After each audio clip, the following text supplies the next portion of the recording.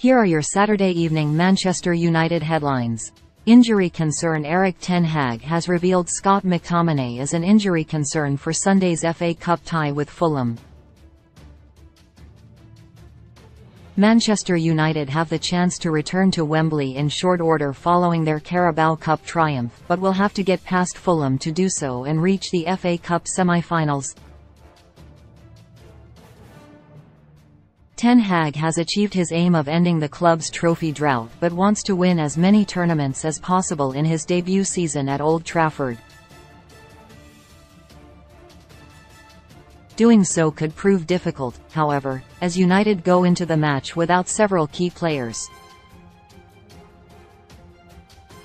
Alejandro Garnacho is facing several weeks on the sidelines after suffering an ankle ligament injury last weekend, and he joins Christian Eriksen and Donny van de Beek on the treatment table. Anthony Martial is back in training after his latest setback but is not yet fit to take to the field. Winger Antony also missed Thursday's trip to Seville and isn't expected to be back in time for the game. Now Ten Hag has confirmed that McTominay is also a doubt for the visit of the Cottagers.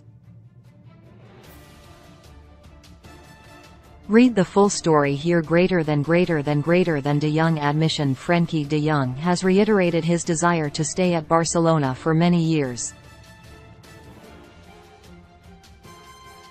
Manchester United spent the bulk of the last summer transfer window trying to tempt de Jong away from the Camp Nou to reunite him with former boss Erik ten Hag at Old Trafford.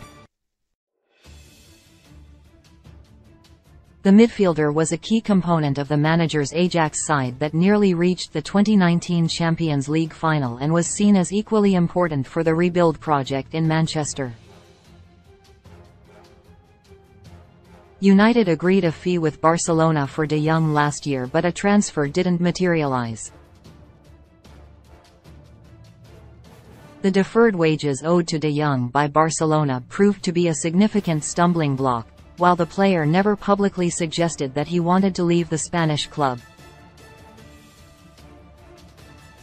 Though Ten Hag appeared reluctant, United finally forfeited the chase and instead turned to Spain's other giant club to recruit Casemiro instead.